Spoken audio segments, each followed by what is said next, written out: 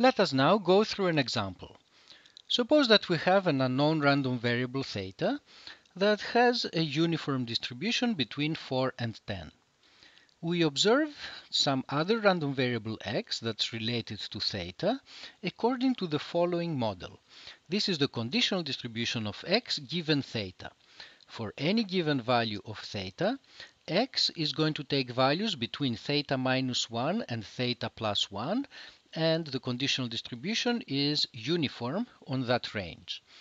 One way of thinking about this particular observation model is that what we observe is the true value of theta plus some noise term, and this noise term is uniform on the range from minus 1 to plus 1. So given a value of theta, we may observe anything because of noise that's up to 1 lower or 1 higher than the true value of theta. And if we take this description, actually this random variable u has this distribution no matter what theta is, and therefore u is independent of theta. But in any case, this particular interpretation will not matter. Let us see how do we proceed. In Bayesian estimation, the first step is always to put our hands on the posterior distribution of theta. And to find the posterior, we can start by first finding the joint. So let us look at the x theta plane. That's where the joint distribution is going to live. And our first step will be to locate those values of x and theta that are possible given our description. From this model here, we know that theta minus 1 is going to be less than or equal to x, and x is going to be less than or equal to theta plus 1. And we translate this into two inequalities, namely that theta is less than or equal to x plus 1, and from here that theta is larger than or equal to x minus 1. So these are the constraints that we have on the possible values of x and theta. So here we plot the line where theta is equal to x plus 1, and here we plot the line on which theta is equal to x minus 1. And these two inequalities that we got here tell us that we need to live somewhere in between those two lines. In addition, we have the fact that theta lives between 4 and 10, and that places these two limits as well. So to summarize, this shape here is the set of all possible x's and thetas. Outside this shape, the joint PDF is going to be 0. What is it going to be inside here? Well, because the prior is uniform, that is, it is constant, and the model is also uniform, to obtain the joint, we multiply these two, and since they're constant, we obtain a joint that's also constant. So the joint PDF is equal to a constant over that set. We can easily calculate the area of this set. It is 12. So the joint is equal to 1 over 12 inside this set, and of course it's 0 elsewhere. So we have a uniform joint PDF.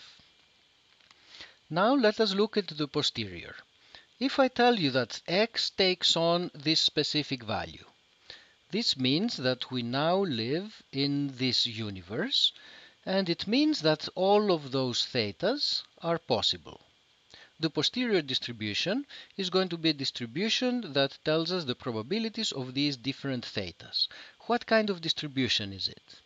Well, we know that the conditional is just a section out of the joint, but keeps otherwise the same shape. Since the joint is constant, it's uniform over that set, it means that the posterior, or the conditional, is also constant over that set. So the conclusion is that the posterior distribution of theta is a uniform distribution on this set. Given this knowledge, what is the conditional expectation? The conditional expectation of a uniform is just the midpoint of that uniform, and so this is going to be our estimate of theta, the conditional expectation of theta, given the observation that we have obtained.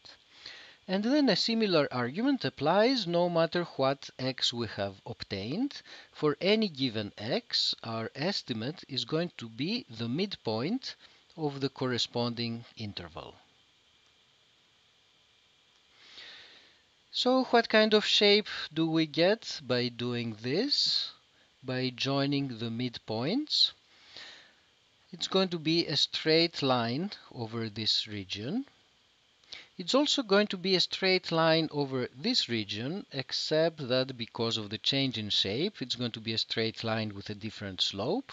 And similarly, in this region, it's also going to be a straight line with a different slope. So what have we plotted here? For any given value of x, we have plotted the corresponding conditional expectation of theta given that value of x. And as a function of x, this gives us a certain curve. And this blue curve that we have calculated is a particular function of x. And we can think of this function g as being our estimator.